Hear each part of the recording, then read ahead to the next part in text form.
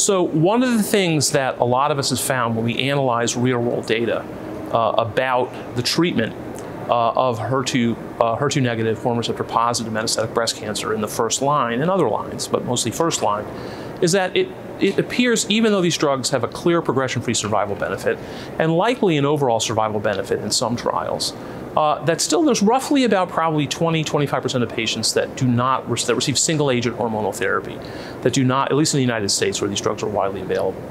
And so what we did is we tried to figure out why that was happening at the level of the provider.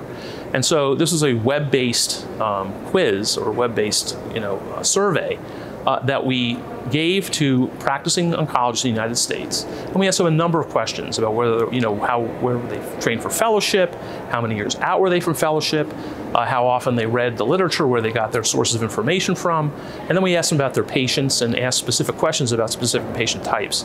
And what it turned out to be is that oncologists in general, it didn't really matter their training as much or their age. What really mattered was the patient characteristics at the end of the day, and they're what you'd expect.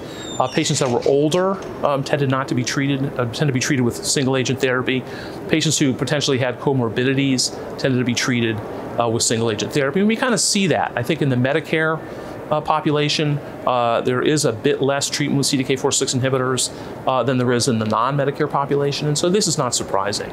So it's really interesting. I mean, that'll help us kind of figure out where there needs to be efforts to try to address some of the concerns from medical oncologists, and whether it's even necessary, I think, to treat women who are older and maybe have more comorbidities with CDK4/6 inhibitors. I personally think that they do have activity and benefit in this population, but on the other hand, there may be patients who may not need it, and I think that what the survey may show us is the oncologist's general wisdom about this, that no matter how efficacious these drugs may be in clinical trials, that there likely will be a substantial proportion of women who just receive anti-hormonal therapy alone.